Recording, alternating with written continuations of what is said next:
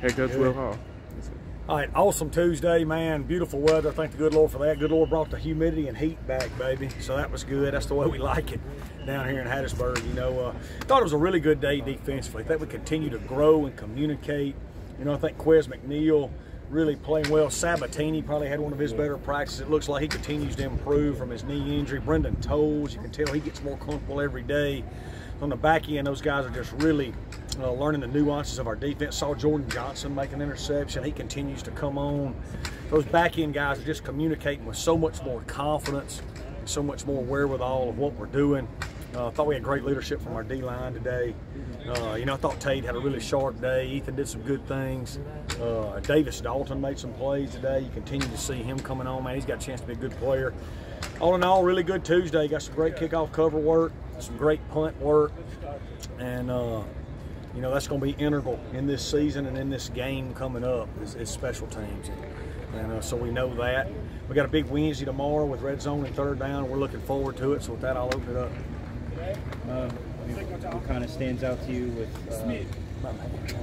Kentucky, I guess particularly on offense? Yeah, so just the whole team, you know, big and long. You can tell they've really stuck to, when Coach Stoops got there, you can tell they made a conscious decision to recruit size and length. If they're going to sacrifice something, they're not going to sacrifice that.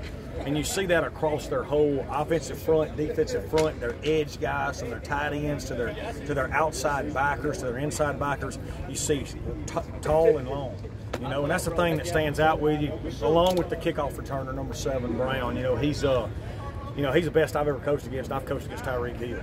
You know what I mean? So he's really, really dynamic, and you know, good football team. Everything you read, they think it's the best roster they've ever had there. So tremendous opponent at their venue, and our guys are looking forward to it. Coach, the defensive line in particular, I know they have maybe a top 5 NFL draft pick. How do you guys combat what they're going to be throwing at you, and how big of a test is this for your O-line? Yeah, I mean, it's going to be a great test. He's obviously a great player. We've got a tremendous amount of respect for him. You know, fundamentals, technique, and effort. You know, you got to rely on fundamentals, technique, and you got to play with great effort. You know, and that's the only way to ever win any type of great competitive battle. You know, and we feel like we compete every day here, and we're going to definitely compete, you know, on Saturday when we go to Lexington. But he is a great football player, and will be a tremendous opponent for us. You mentioned you coached against Tyreek Hill. Yeah.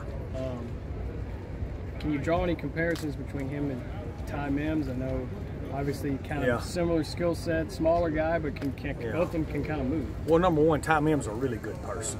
You know what I mean? Like, Ti Mims is a legitimate person that is a great teammate that cares about people.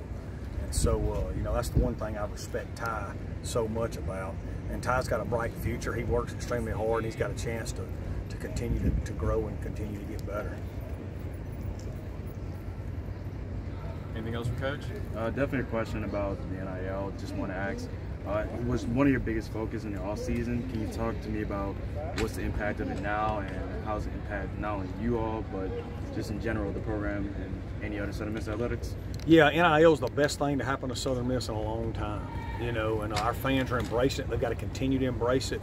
It's given us an edge. You're able to see that in the big 3 sports, in football, men's basketball, and baseball, and the way we've recruited. And if our fans will continue to take hold of this and latch on to it and use it as a way to prove that we're the best fan base in the country, we could really, really do some great things and put ourselves in position to be competitive with, you know, I think with even ACC, Big 12, and lower SEC opponents in that space. And we're moving in that direction. Peter Bain's in charge of it. I encourage our fans, if they don't know Peter, to get to know him. And it's easy. Just tothetopcollective.com, sign up. The lowest deal is $17 a month. We got to get everybody on board, and we can do something really, really special. Coach, just obviously going on the road, just the environment you're going to be going into, a lot of new players on this football team, and I know obviously the first thing you want to see is them compete and be in the bowl game, but what else are you looking for as a head coach in the first game, big road test? Yeah, we do have some new players, but I'd say we've probably got less new players than a lot of people. I mean, we're probably in the top 5–10% of roster carryover in the country. So I think, you know, the majority of our team that'll travel to Kentucky understands our culture, understands what it takes. A lot of those kids at one point in time in their life have played in SEC venues.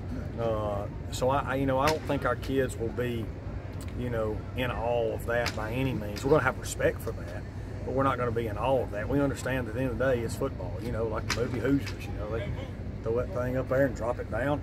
Rim's 10 feet tall, no matter where you play basketball at. I mean, this is football on turf, and our kids are going to play football, and we're looking forward to it. So. I know a guy that brings experience up front for you, Dontae Lucas. Can you just talk about how big he is for you guys, bringing that experience especially? Yeah, he's been great through fall camp. We're excited to watch him play this season. He's a proven player.